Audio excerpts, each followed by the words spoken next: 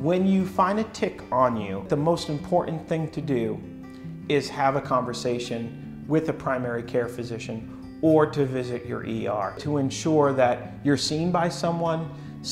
who can ultimately decide your treatment course and do the right thing on your behalf. Many people with classic Lyme symptoms won't develop a positive blood test for well over a week after the onset of symptoms. So don't always expect a Lyme test will be done, because it may in fact not be particularly helpful, and diagnosis and treatment needs to be undertaken quickly to best help the individual.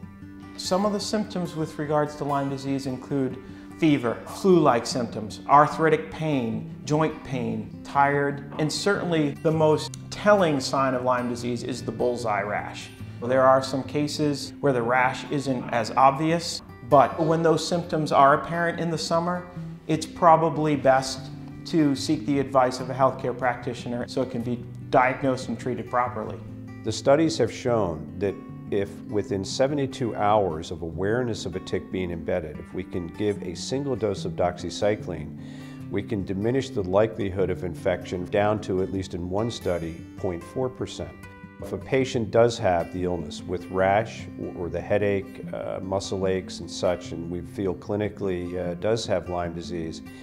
we would embark upon a treatment of doxycycline, 100 milligrams twice a day, and would treat for at least 3 weeks' time. Most notably with doxycycline,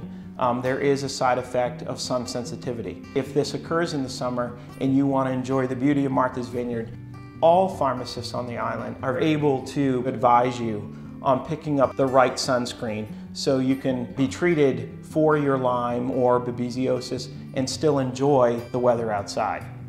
The other point of information that's really critical is to finish all of your antibiotics so there isn't any lingering effects from the disease itself.